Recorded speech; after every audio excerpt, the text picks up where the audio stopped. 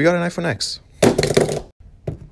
So the customer got this replaced at another store, and not too long after, it started doing this. Now, the other store refused to fix it, so I'm fixing it. We're just looking at a bad OLED display. Using my blacklight, you can see that there's lines around the screen, and a little bit of bleeding in the corners. High-quality displays do not have those lines. Here's an Apple original one. Let's open it up. It was super easy to open up, meaning the waterproof seal was not replaced. Not good. Before I go further, I noticed that this cable's torn. Not sure what the situation is, but I have to take pictures to cover my ass. After taking some pictures, my ass is covered. Let's get a better look at it. We're going to test the phone with the new screen. Testing the new screen. This person doesn't have TikTok. Not cool. Now we're going to clean this up. Done. Slam it again for good luck. Jokes.